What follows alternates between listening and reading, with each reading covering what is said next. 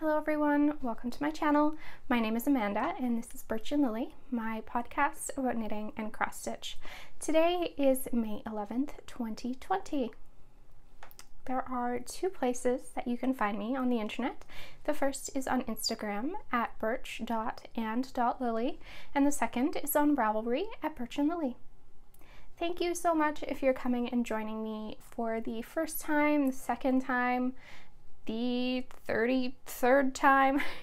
No matter what, it means so much to me that you come and watch my episodes every couple weeks. I did want to just put a little, I don't even know what to call it, out there saying if you haven't subscribed already, please do that. It means a lot. It gets my videos out there to everyone else so that everyone can see what I'm working on over the past couple weeks, what I'm working on all the time, I guess. And also, if you want to get notifications about the new videos that I put up, make sure to click that little bell down below. And yeah, let's jump into what I have been working on. I have no finished objects from the past 2 weeks. Why? I don't know. I just have no finished objects. So let's jump into works in progress. My first whip is in one of my favorite bags from Birch Grove with the little sloths. This is a new pair of socks that I've cast on. You've not seen these on the podcast before. I am knitting them out of Hey Sister Yarn Co. on their Allons-y base, which is a 75/25. Unfortunately, Hey Sister is not dyeing yarn at the moment anymore, so you wouldn't be able to find this. And this is the club color anyways. So the main color here, this cream with all sorts of pretty neutrals throughout it, is called the Brute Squad, and the mini is called Highness. So the pattern that I have cast on is the Poet Socks. This is a pattern by Sari Norlund. If you saw the Ballad socks that I was test knitting for Sari, the Poet Socks are part of that collection of socks, or sock patterns rather. So they all kind of have a little bit of the same motif in them, but different. So let me put this on a blocker. I think it will make it a little bit easier for you to see. Okay, so these are the Poet Socks. This pattern is based off of Sari's Poet Sweater. This same motif runs on the sweater. I cast on 60 stitches for these. There is only one size available in this pattern, unfortunately, which is 60 stitches. So that is what I did. The pattern does call for a 1x1 rib. I did a 1x1 twisted rib, and I am knitting magic loop, if you can tell. That is how I knit every single one of my socks. It's my favorite way to knit, is magic loop. So yeah, 60 stitches.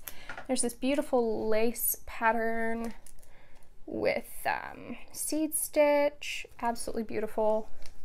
Just a slip stitch, heel flap, and gusset.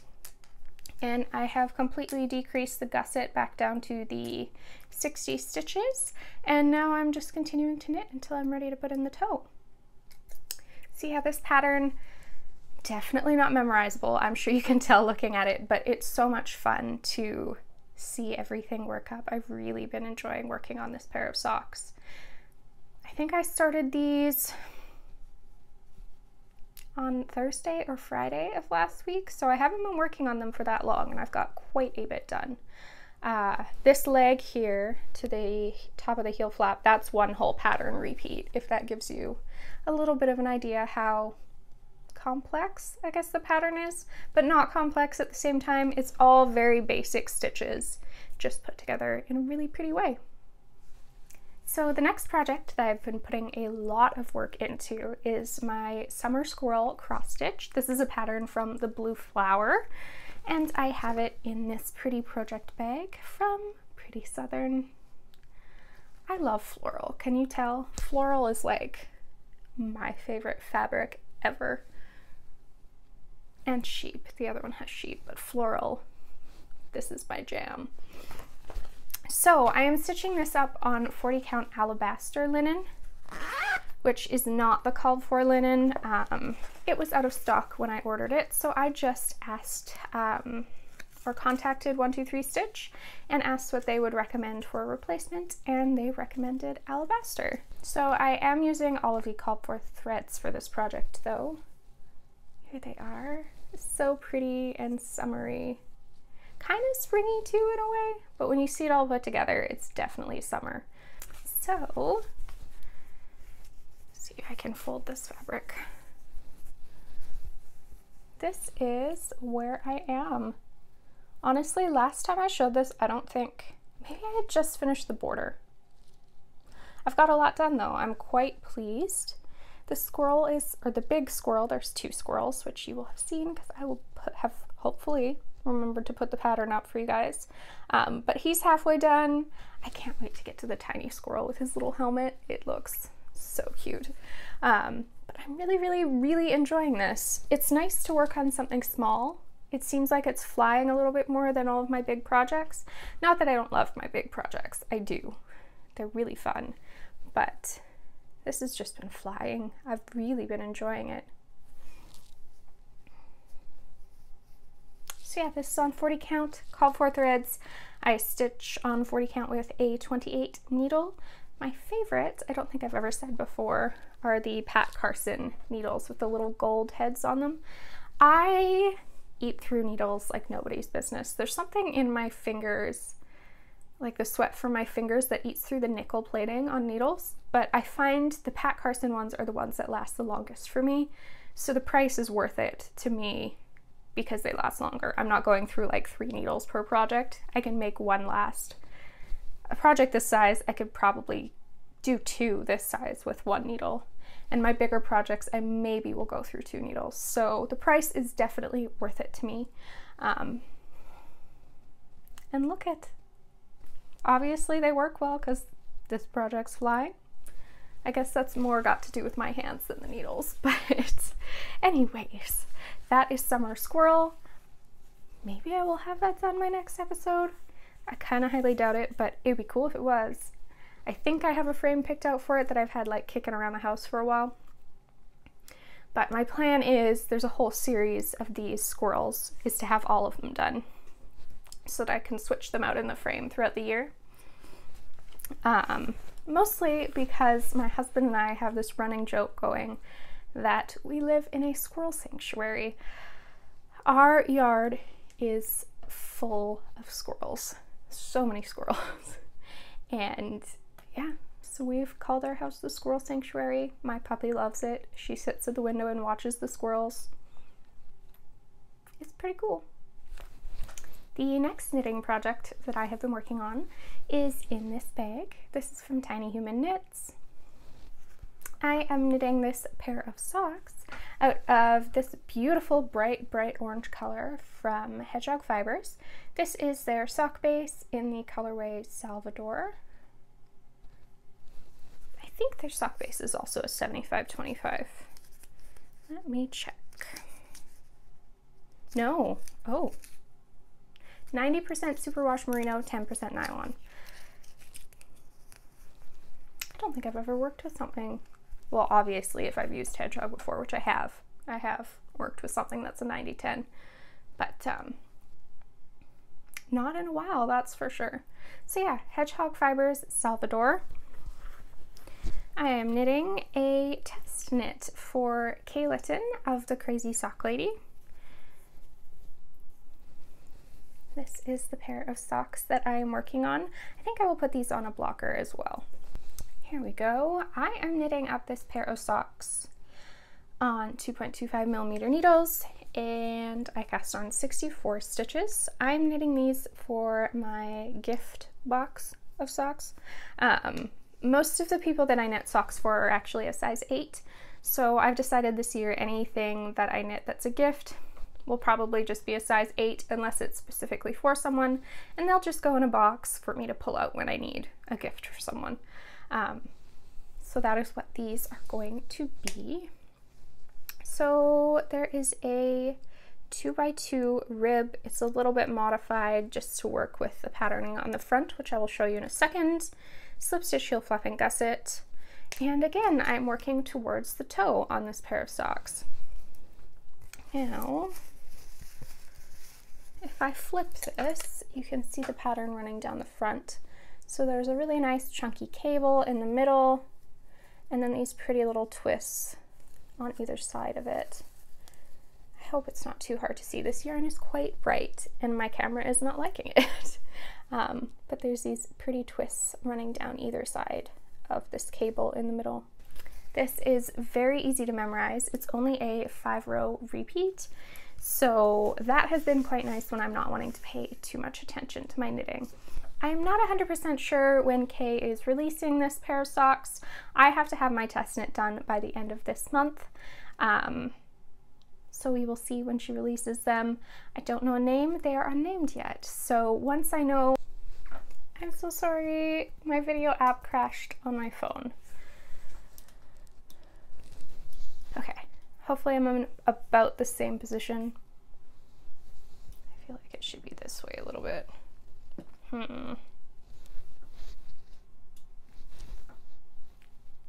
That's about as good as it's gonna get. So like I was saying, these socks by Kay Litton, I do not know the name for them yet. I do not know the release date, but I will keep you guys updated as to both of those pieces of information as I learn them.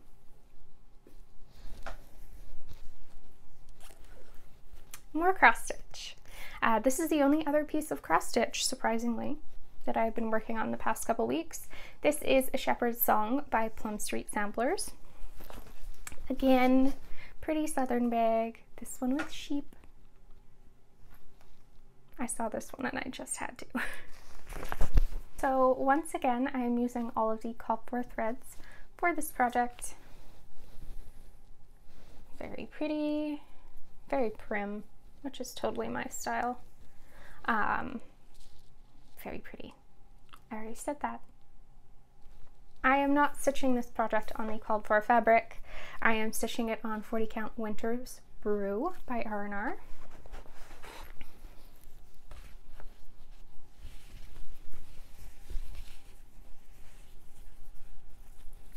And this is where I am. So I carried the black border quite a bit, worked some more on the flowers, and then if you can see at the bottom, I started a sheep. He's hard to pick out because mostly what's done on him is the cream, but I have started a sheep. And fun thing now, my mom is actually working on this piece as well at the same time, so it's been fun to work on it together, and I'd say we're racing, but I got a head start, so it's not really fair. But yeah, we've both really been enjoying working on this project, and I'm very excited to see both of them done. She is stitching hers on a 16 count Aida, so it's definitely going to be interesting to see the size difference and how everything looks because of that. But yeah, that's about all I have to say. Not much. Done some work on it. Still enjoying it. I do wish I owned a serger so I could serge the edges of this fabric because it is definitely fraying a little bit. I'll have to wait until I can go visit my mother-in-law and she can serge that for me. So I'll just have to be extra careful for the time being. And I've only worked on one other thing, surprisingly. This is not like me. But it is in this beautiful bag from, I think it's Plystra? I hope I'm pronouncing that right. It'll be linked down below. But this is my Northeasterly blanket. So this has definitely been what I've been putting most of my attention towards in the past couple weeks. It's just been so simple, and I don't have to think, and I really like that right now. So this has been getting a lot of love, as you will see shortly. So it's too long for me to fit the whole thing in the screen now, so I think I'm just gonna kind of scroll by as I hold it up.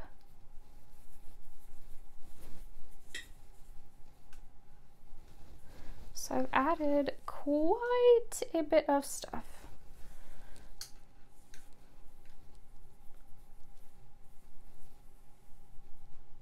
And I'm working on this pretty fall light color right now. This I used in one of my sock patterns. It is from Sugar Plum Circus. I can't remember the name. It was called one thing and now it's changed and I can't remember the new name. But I'm sure if you looked on her website, you would be able to find it quite easily. Give you a closer look. But yeah, it's been flying. I think I want to make it king-sized if I can, which I should be able to. I have plenty of scraps and I have no issue with putting something in there twice, as long as they're not touching, obviously. So right now I'm kind of working on the length and getting the length of it to a king size, I think, and then I'll start working out. I enjoy much more adding, oop, that's the back, stuff to the side of a chevron than like adding new chevrons. For some reason this is more satisfying to me. So if I can get the length done, then that's literally what I will be doing for the rest of the blanket, and that sounds like a lot more fun to me. So that is my plan. And yeah, I want king size. This is so squishy with all of the garter stitch, but it's not heavy, so I think it would make a beautiful king size blanket. And believe it or not, that is all I've been working on the past 2 weeks. Seems weird, but I guess I've been kind of monogamous, just really working on stuff that I love, and that's been making me very happy. So there's nothing wrong with that, right? I do want to say, if you missed my Knit Companion review, definitely be sure to check that out. That would be the last video that I posted. I will link it down below as well. I'm just kind of giving my thoughts on the app, telling you a couple of my favorite things. So definitely check that out if you are interested in what the Knit Companion app has to offer. Yeah, other than that, I hope you're enjoying the beautiful springy weather. I hope it's getting warm where you are. I hope you're getting your plants out. I think I should be able to plant all of my stuff by the end of this week, so I'm really excited for that. I started a lot of seeds this year for the very first time, and I just want to get them outside so that they'll grow more, because it's really cool and it's really exciting to me. I guess when you are stuck inside a lot, things like that that maybe weren't exciting before are now exciting, because it's a reason to get outside. But yeah, that is all I have to talk about this week. Take care, and I will see you again in 2 weeks for another podcast episode. Bye.